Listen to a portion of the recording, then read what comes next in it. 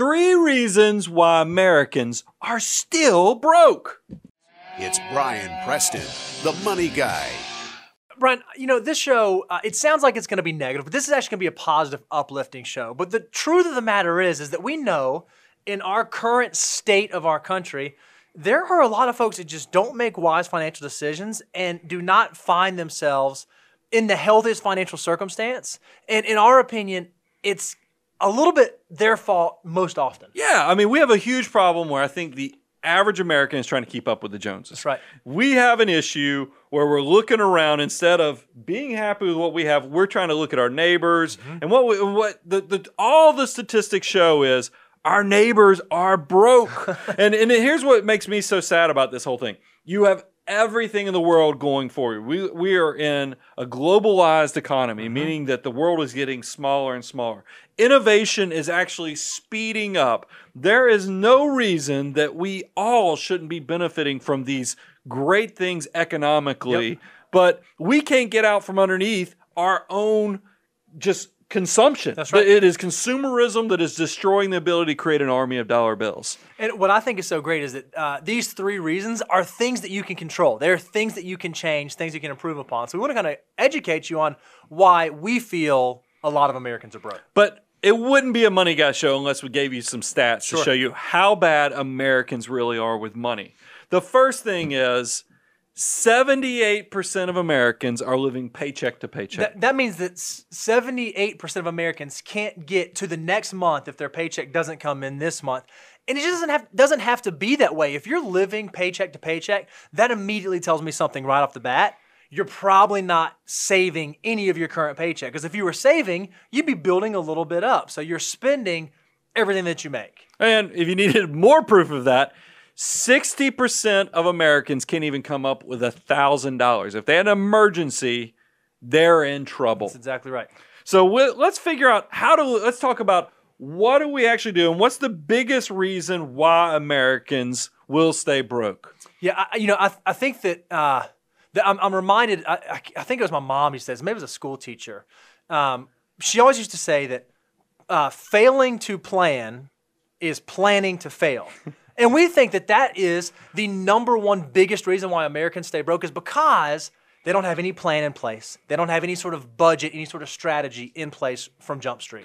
The biggest thing that we see, and I call it the rudderless ship or starting out on a roadmap, it used to be, I don't even know if young people even know what a roadmap looks like anymore. I'm sorry, a road. I know. Believe me, there used to be even whole cottage industries where, like AAA, you tell them where you're going, or you had, and they print you out a little spiral booklet, or you had MapQuest. But like Waze is what you're talking about. Waze is exactly what I'm talking about. But imagine if you were going to a place you'd never visited, and you didn't even use an app like Waze. You just basically said, I'm just going to fill my way through this. And I'll be honest with you, the average American, that is what they do in their 20s. That's what they do in their 30s. And it's probably about my age. That's when you get the midlife crisis that people go, whoa, wait a minute.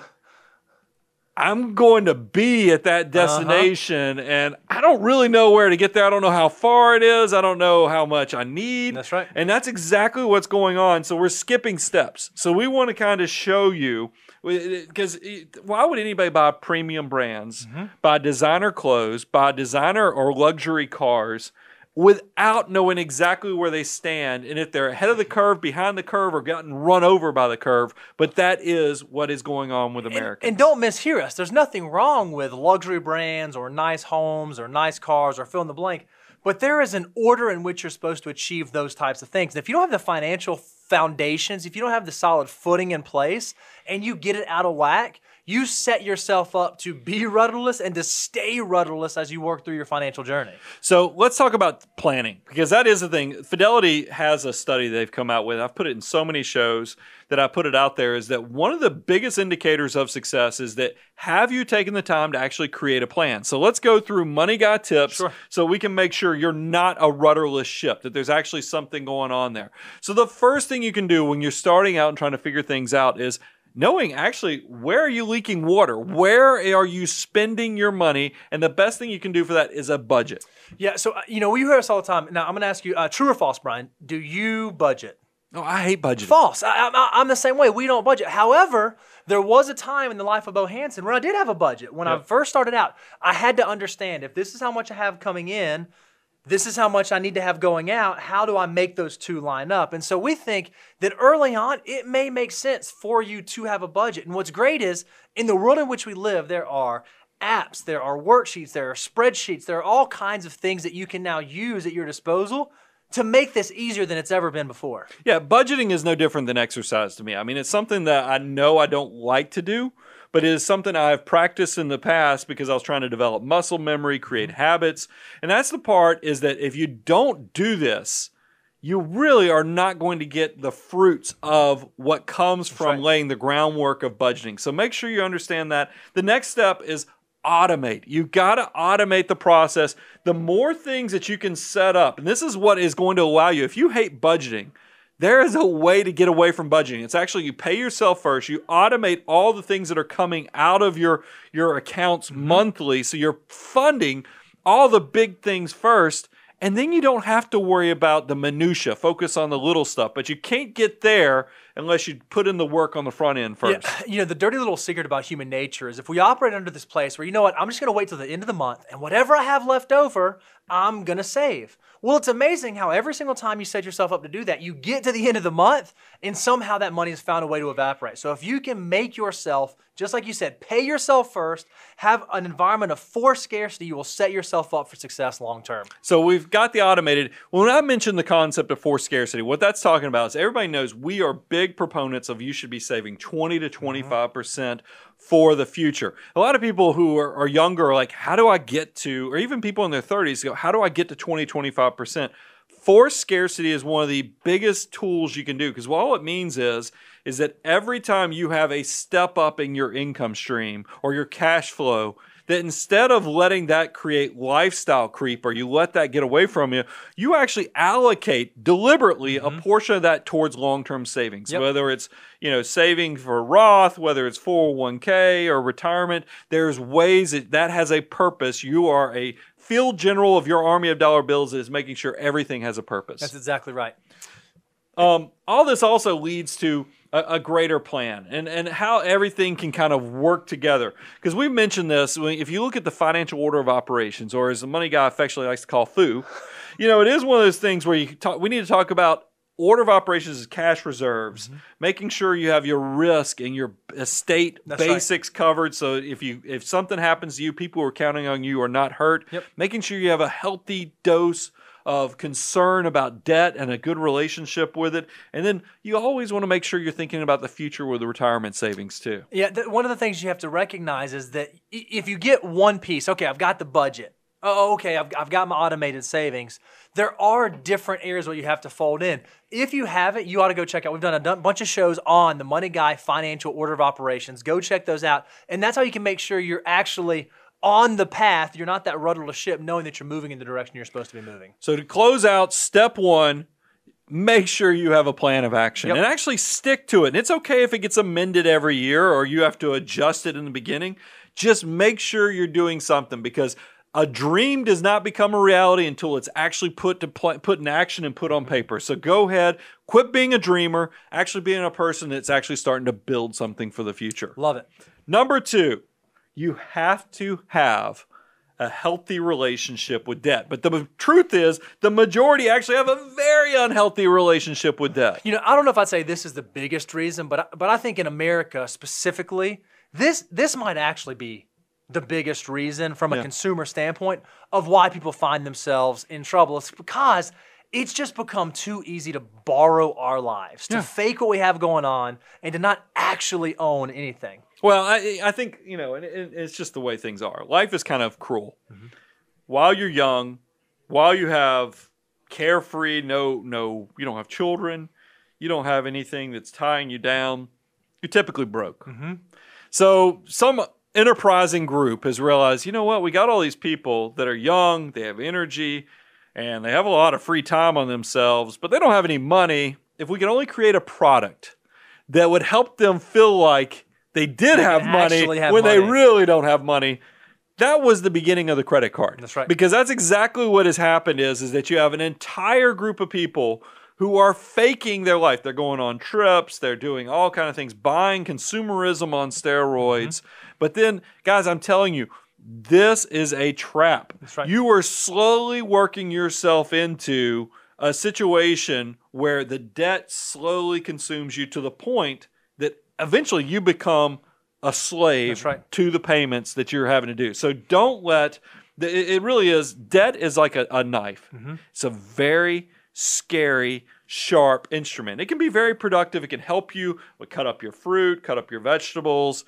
It's awesome in those aspects. But if you don't ever respect, or you forget what a knife is and how sharp it can turn into a chainsaw, or it can turn into something that breaks you. It can actually lose an appendage. So when it comes to debt, we think that there are really four big areas where they can just lead you down the dark and scary path. And Brian, you already alluded to the very first one, credit cards. Yeah. That's the one I think as consumers that gets us in the most amount of trouble the quickest, because it's just so easy to let it get out of whack. So let's kind of go through some stats on credit cards. Why are these things so negative? The first thing is interest rates are rough. We just talked to a group of 20-something engineers, so they're highly educated. We asked them what credit card rates were for the credit cards they had. And they were like 22%, 23%. I was like, that makes sense, because we're always quoting the average credit card rate. But for younger people, this thing is even more disastrous than even what the average is. That's right. You can see that the average APR for credit cards right now is 17.3%. Obviously, a big portion of that's driven up by young folks who are in the 20s. Yeah, and I'm sad that the number is typical credit card debt is around $8,400. That's right. That's a lot of money, especially accruing at 17.3%. So what's the big thing that you can do to kind of protect yourself? Make sure if you are someone who does utilize credit cards, you pay them off in full every month. If you find that you're the kind of person that doesn't have the discipline, doesn't have the ability to do that, then just don't use them. Go cold turkey, cut them up, get rid of them. But if you are someone who likes the points, likes the cash back, likes rewards, make sure you're paying them off every month in full. So I feel like me and this slide are kind of like hanging out socially now, because we gave multiple presentations last week with this slide. We're doing it today. But then it hit me. I was like, Brian, this is okay. This is a public service announcement. You need the public to understand debt really is a cuss word. If you can't pay your credit card debt off monthly, don't even use it. Go cold turkey. Do all the things. You might have to be a Dave Ramsey type person where you just swear these things off, because they are dangerous, dangerous, dangerous if you're not responsible. Remember, our advice is not for the 80% of the public that has behavioral issues and no discipline. We're only giving advice to the 20% that can go beyond common sense and realize debt. No, millionaires don't even struggle with debt. So why should I have a problem with this? So if you struggle with debt, get that problem fixed so you can graduate to more of what we're kind of sharing with the audience on this. Now, for most folks, credit cards are kind of the smaller thing, right? Like you rack up credit card debt, $100, $200 at a time. Well, you heard that the average debt was like $8,400. Right. Yep. $8,400. Okay, that's sad, but I know where you're going. Let's talk about something that actually can really blow things up. That's right. So we think sort of the second big mistake that you can make is purchasing more automobile than you can realistically afford. And cars, and I've said this multiple times. I think this is my new favorite thing to talk about, because once again, we spent a lot of time with the young investors last week giving them advice. I really do believe auto loans are napalm for your financial life, because they are the biggest thing. And I think it's so cruel that this is an emotional, psychological thing that happens, because what is probably the quickest way to make yourself cool in high school? Oh, you have to drive a nice car. If you have a nice car, you really can move up. At least it worked that way back in the old days. That I was in high school. The cooler your car was, the way things went up on the social scale. Now, fortunately, college, I didn't feel that pressure. Sure. Maybe it is that way, but college didn't feel that way. But I think there's always an insecure teenager inside every one of us that thinks, you know what? The car is going to be where I make my mark and show people how successful I am. Yep. Why else would people go through these efforts? So that's why it's not uncommon where you see people graduate college or just graduate and get their first big job. They think they need to reward themselves with a car. That sounds awesome on paper. And there's I mean, you can't even turn on the big, the third biggest advertisers is the auto industry. Yeah. Because it's like beer, pharmaceuticals, and then like auto. Car, yeah. Auto industry. So there's a lot of people telling you, go reward yourself. There's even holiday Christmas commercials. I saw those comments. I think it's General Motors that has like an SUV, but he thought he was buying the SUV for his wife, and he got this big black truck for himself. And then the wife runs out and is like, oh, I'm so excited, but I'm keeping the truck, and it's supposed to be all fun. They ought to be beating each other's rear ends because they bought 2 brand new vehicles without talking to the spouse about what's going on. But this is what is being whispered into your ear at all times. Yeah, and this isn't just anecdotal. We know, this is actually statistically proven, that 1 in 3 people who trade in a car for a new one are actually underwater on the car they're trading in. So not only are they taking on debt, they're actually taking on negative equity when they go to buy a new car. So let's talk about how we can avoid this. We've said this before. I feel like we're hanging out with this one too because we used this last week for our presentation. We talk about the money guy concept of 23-8. And all that means is we are reasonable with you guys. We realize cars are horrible. These things depreciate like a rock. It's not uncommon for you to lose 40 to 50% of your value just in the first few years you own it. But I'm going to treat you like you're an adult. And I realize that sometimes you might actually have to finance that minivan for your family. Sure. So with that understanding, it's okay if you put 20% down, but you will pay that car off within 3 years. That is it's going to happen within 3 years, and you're not going to let the car payments exceed 8% of your gross income. But Bo, there is one exception, one big asterisk that we put on there. What is that for luxury cars? Yeah, if you want to buy a luxury car, so this is Tesla, BMW, Mercedes, Lexus, Acura, fill in the blank, you need to be able to pay it off in 1 year. Yeah. 12 months, same as cash. So I imagine there's 2 questions. Well, hey, guys, but what if I can't pay off my luxury car in 1 year? Then you are buying too nice of a car. Too nice. Or you're faking your lifestyle. Everything we're telling you about faking it until you're making it, you resemble that if you can't pay the car off or if you want. I've shared this story. I had somebody reach out and said, hey, can you do a friend of a family member and talk to this person because they're really panicked about the car situation. The car's breaking down. They need to get a new car. They're thinking about taking money from their 401k. I said, sure, I'll talk to them. So traded some emails. And then it all went radio silent on me. And I reached out and I said, what happened? What was it? Oh, they actually got a great deal on some financing on a brand new BMW. Oh, and I was like, that's financial trouble. Goodness. This is how people keep going deeper and deeper into the ditch of bad financial decisions. So just always be aware of these things. So credit cards were bad, and a car is even worse because now we're talking about big numbers. Let's talk now, Brian, about the biggie, the big one. Well, I mean, at least with the car, people get to see what car you drive. The house, nobody sees that, but the people who are your neighbors and where you live. And let me tell you, psychologically, we've talked about this. The happiness factor happens right around 75,000 because that means you cover the basics. But if you are the poorest person on the street, and this is counterintuitive because you always hear if you buy the cheapest house on your street, you're probably going to have the most appreciation you're opportunity. Make money on the investment. Economically, it is the best opportunity. Psychologically, it is the worst decision. If you are the poorest person on your street, it will have negative consequences on you. So do not stretch yourself so that you're house rich, life poor. Because there's a lot of people that do that. And a lot of people give that advice to the kids, and real estate agents, mortgage brokers say, yeah, just stretch. And that's what we've actually seen, that 38 million Americans spend more than 30% of their income on housing, up from 16 million in 2001. What that tells me immediately is that there are 30 million Americans that don't listen to the Money Guy Show.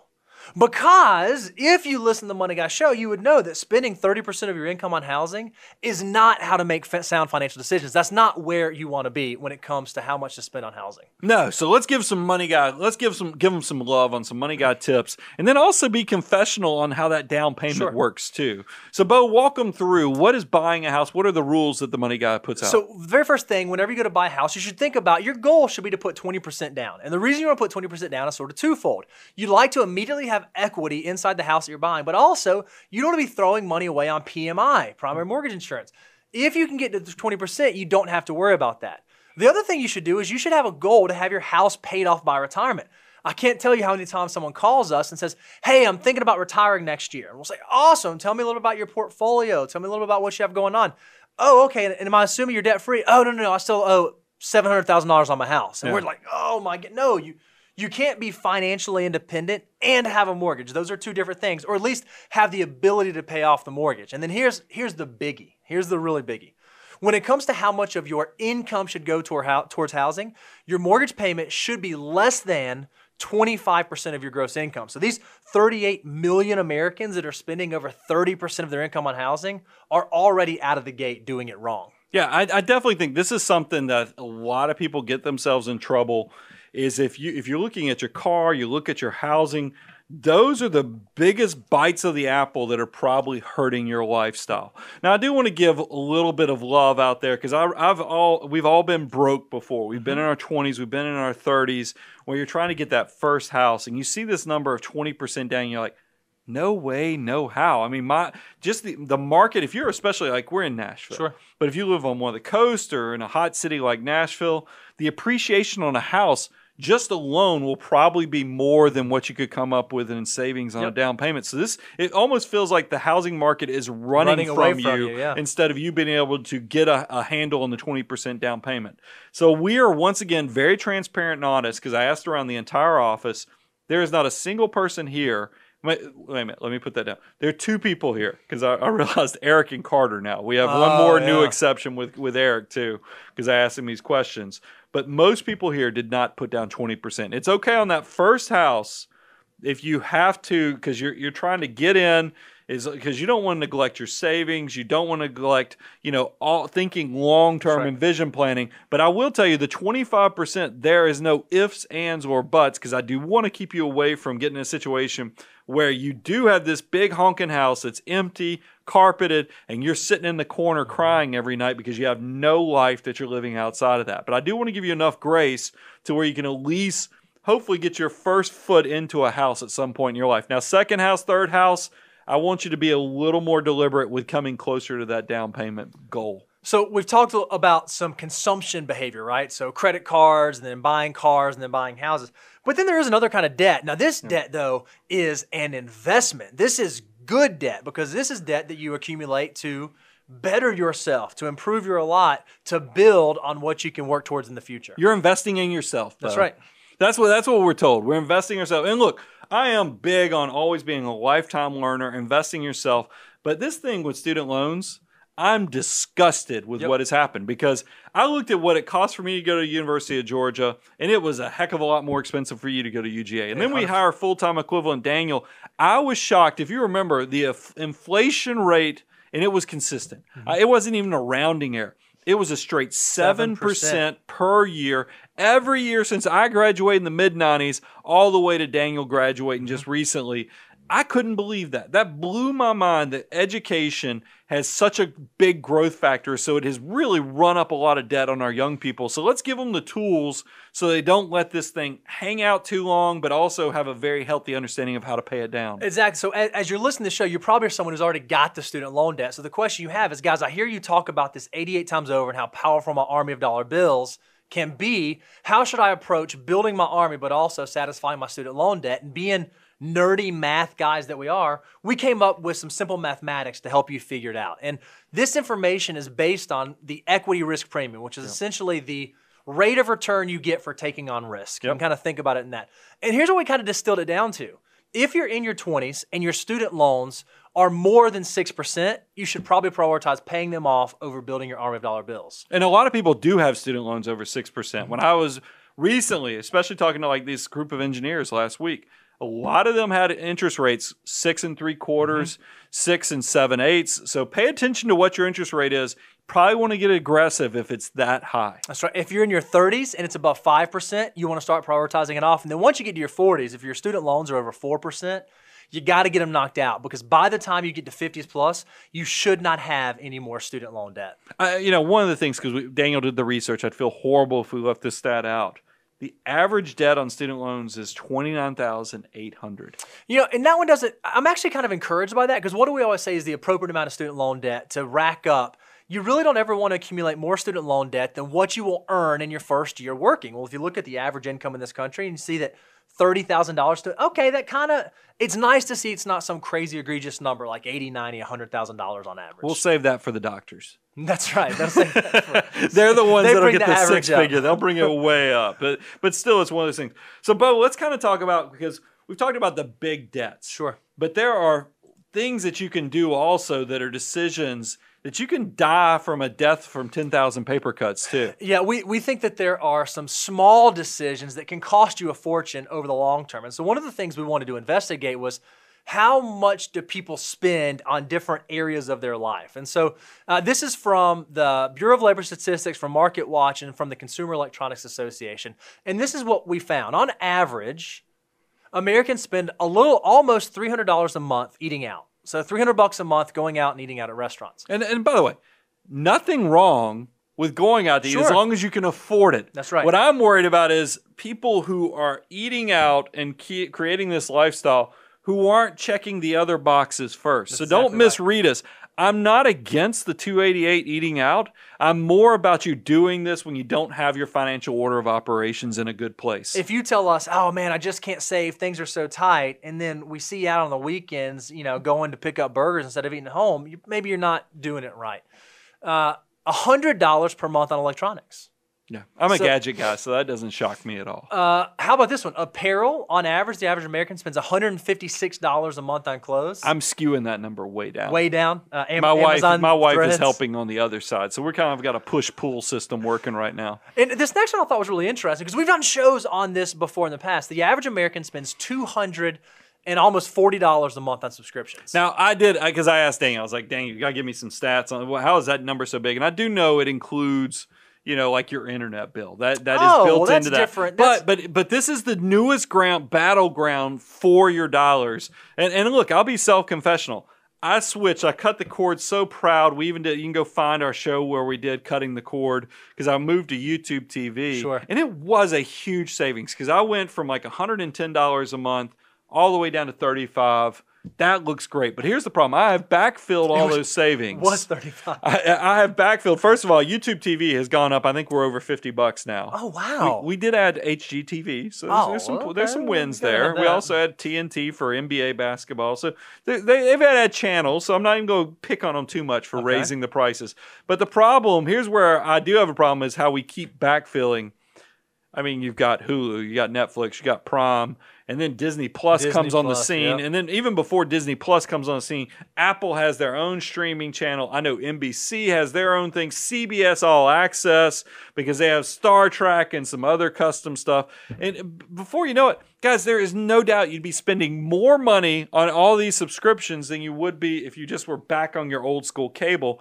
This is, you guys, you have to be very deliberate on what you're going to subscribe to. No, I love what you said there, Brian, because you said two things I thought that just hit me so well. And this is just right in line with our money guy tips. Is you said, hey, I'm a gadget guy, so I don't mind spending money on gadgets. You said, hey, I like Disney Plus. I like this. It's okay to spend money on the things that you like and the things that you care about. The main thing is making sure, and we put this umbrella over a lot of our advice and content, you got to be saving 20 to 25% of your income. If you can make sure you're covering the basics, if you want to have every streaming subscription, I'm okay with that. Matter of fact, I love my Disney Plus, and I bundle it with Hulu. And by the way, if y'all have not checked out the Imagineering series that is on the Disney Plus, you're good? missing it. Oh my God. Reby and I have already nerded out on this thing. Did you have this conversation without me? I wasn't a part of it. No, it is so good. I will tell you one mistake. My youngest, she loves the Disney magic. But, and she's autistic. She's 10 years old, but she's more like a 6-year-old on kind of the way she processes the world. We had it on while she was in there. Didn't think anything of it because she's a huge Disney fan too. And they were doing the new James Cameron world. What is it? Over in Animal Kingdom, Pandora with the floating rocks. She saw where they were showing how they did the floating rocks. She practically started crying. She goes, "So it's fake." My daughter had no idea, so we ruined it by watching this Imagineering show. no. So I do want to tell you, there are some risks to watching some of these behind the scenes shows, but it is fulfilling to watch the vision that Walt Disney had. And each series kind of walks through Imagineers and how they kind of fulfilled Walt's visions and then how that went to all the different CEOs, as well as it's just incredible, incredible stuff. I know a lot. I'll be going to Shanghai at some point, just because I know so much about it from watching this. Okay, that is so not on topic. That We're part gonna was get for free. so many that. troll comments from that, but I couldn't help myself. So when it comes to this consumption behavior, and when it comes to watching Imagineering, focus on spending on the things that make you happy, but don't do it out of whack with the order of operations. So if you can follow the Money Guy order of operations, it will give you the freedom and the flexibility to spend. And then the second thing is, if you are someone who's like using something like credit cards, if you are doing that sort of thing, make sure that you pay them off in full every month. Yeah, I mean, without a doubt, if you're not paying them off monthly, you are digging yourself deeper. And Bo, I know you had asked Daniel, he said, hey, I heard that the average debt is around $8,400. Run us some stats on what that looks like if you just paid the minimum. Yeah, so what we said is, okay, if we have the average annual percentage rate of 17.3%, most credit card companies will let you pay a minimum of either $25 or 3% of your outstanding balance. So let's just say that you wanted to go buy something for the average price on a credit card, $8,400. Well, it's going to take you 189 months to pay that thing off. So your initial purchase of $8,398 is going to cost you $7,120 in interest over that almost 16 years. That thing that you bought will have cost you $15,518. Was it worth it? That really breaks your heart. First of all, to see something that almost has like a mortgage type amortization schedule that very likely you have given to the thrift store years ago and you're still paying for, that is not a good step towards financial independence. That's right. So pay attention.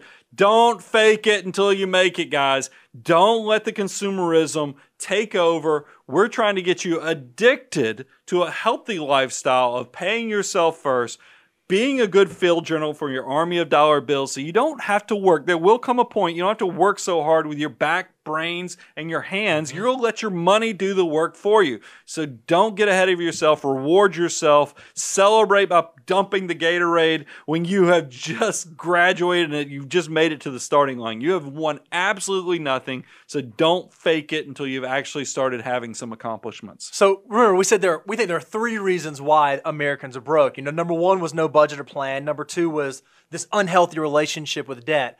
But we think that there is one decision, and this one decision, grasping this one concept, will have the biggest impact on your financial future and how successful ultimately you'll be from a financial perspective. So when I first I was already working in the field. I'd already left on started my first company in 2002.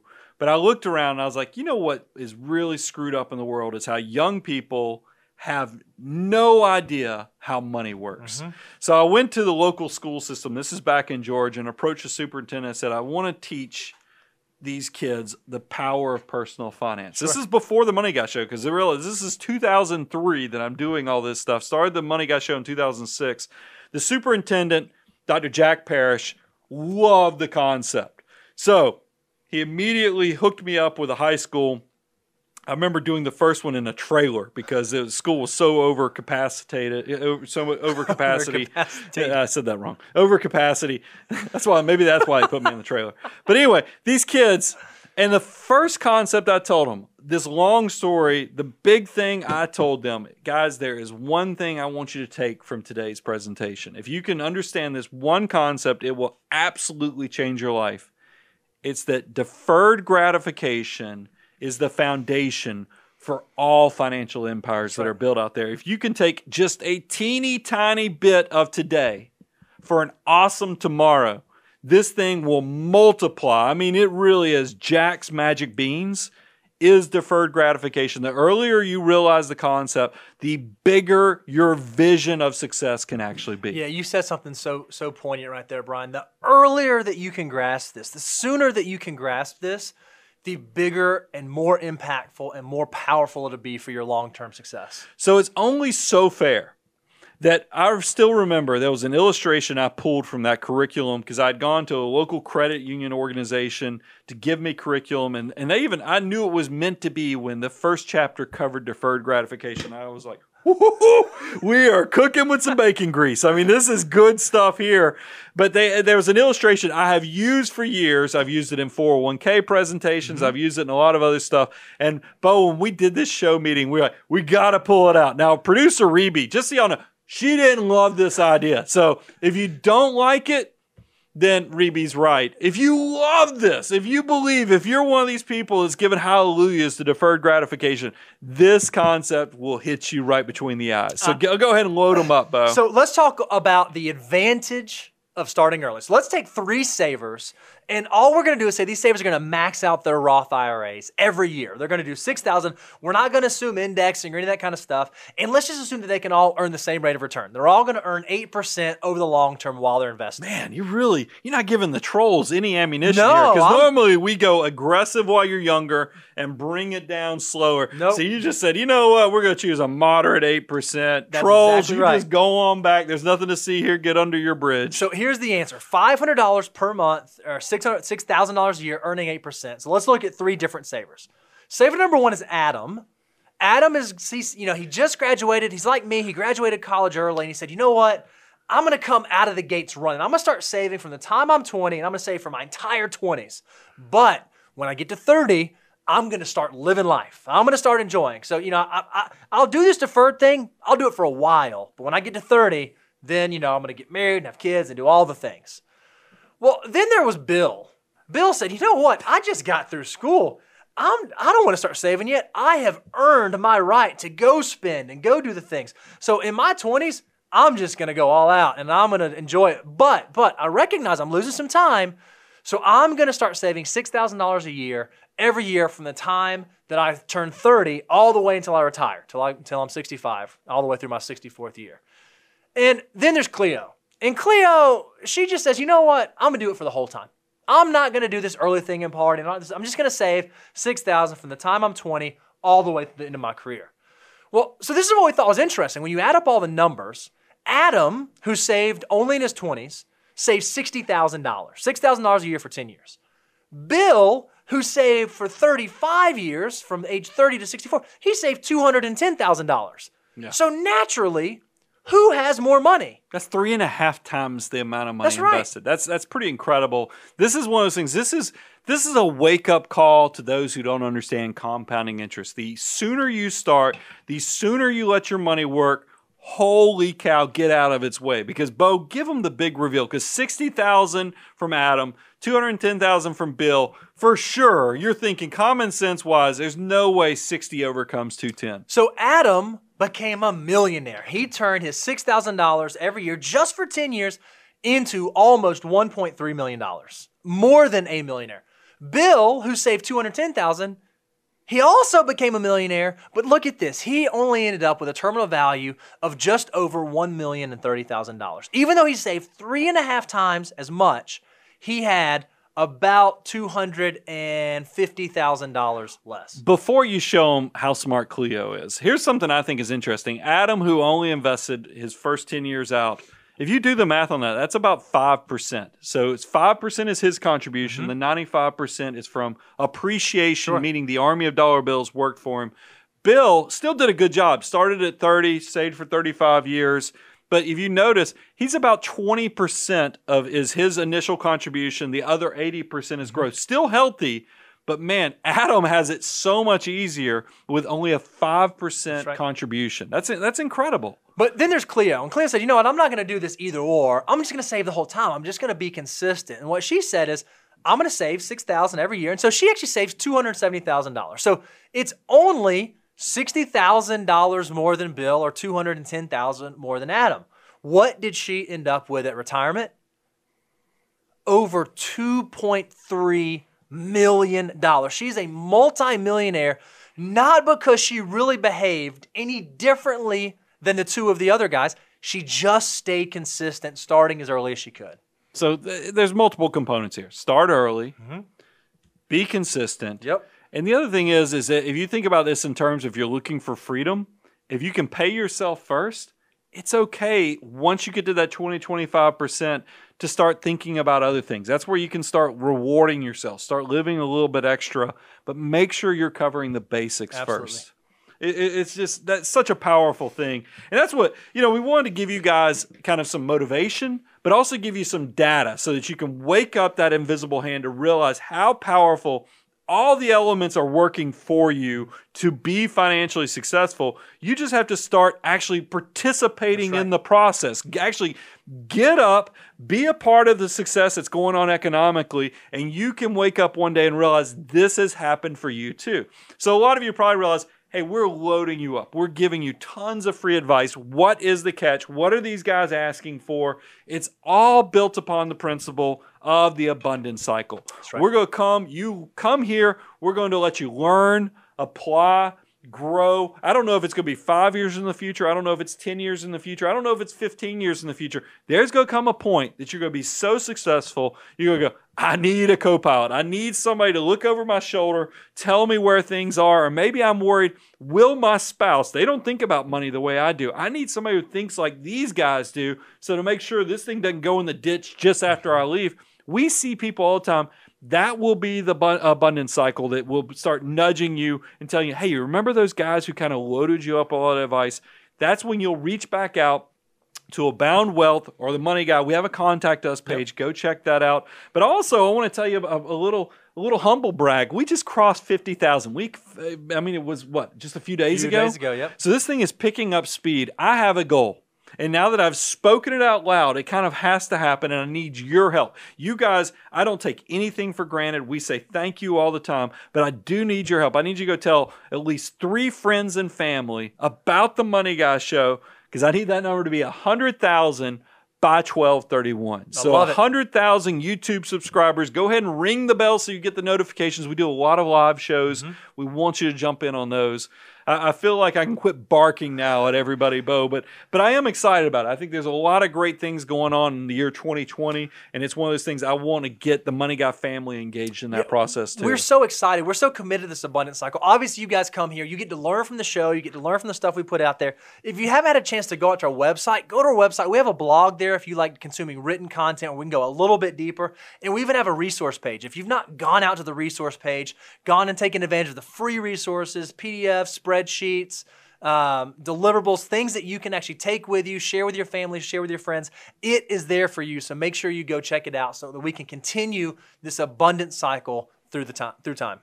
Thanks, guys. Money Guy team out.